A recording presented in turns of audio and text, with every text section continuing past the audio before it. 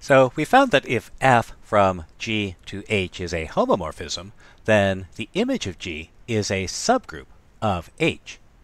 Now, since f is a function, it could have other properties, so it might be one-to-one. F of G1 is f of G2 if and only if G1 is equal to G2. Or it might also be onto. For any h in H, there is some G where f applied to G gives us H. And the fact that a function could be one-to-one and onto suggests we might be interested in the following. A homomorphism is an isomorphism if f is one-to-one and onto. Now, I like to use the terms one-to-one and onto, but it's worth remembering that a one-to-one and onto function is called a bijection, or, as an adjective, bijective.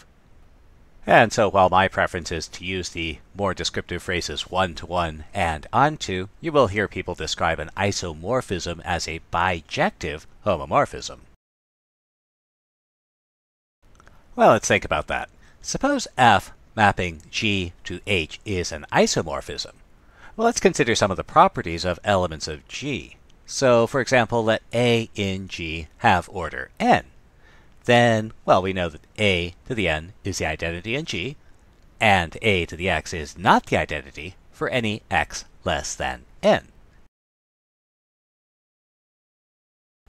So now suppose B is the image of A, then we know that the nth power of that image, because it's a homomorphism, we know that that's f of a to the n,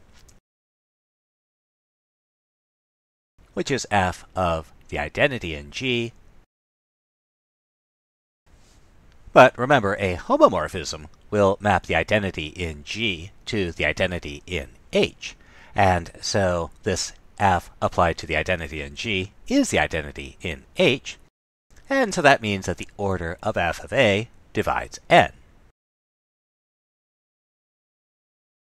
But if the order is k strictly less than n, then f of A to the k, again because it's also a homomorphism, is f of A to the k, and so the identity in H is the image of A to the k. But since f is an isomorphism, it's one-to-one, and since we know the identity in G maps to the identity in H, then the preimage of the identity in H, A to the k, must be the identity in G, but that would say that A has order less than n, which isn't true. And so f of A in H must also have order n. And so if we put this together, that means if f is an isomorphism that maps G to H, then if A in G has order n, then the image of A in H also has order n.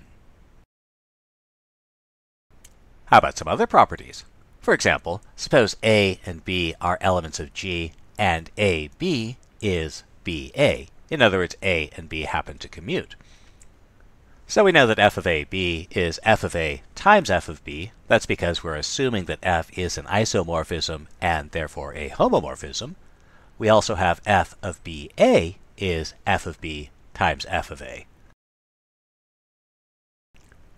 But since AB is equal to BA, then we know that f of AB and f of BA must be the same thing, so f of A times f of B must be f of B times f of A. And so that tells us that if A and B commute, then the image of A and B will also commute. Well, what if they don't commute? Suppose A and B are in G, and AB is not BA. Once again, because we do have a homomorphism, we know that f of AB is the product of FA times FB, and f of BA is FB times FA. So what if these commute? Well, then we know that f of A, FB, is FB, FA. And again, because we're dealing with a homomorphism, we know that f of AB must be f of BA. But since f is a bijection, it's 1 to 1 and onto, we know that f of AB equals f of BA requires that the arguments be the same. AB must be BA, which isn't true. And so we know that if A and B and G don't commute, neither do the images of A and B in H. And the preceding lead to an important idea.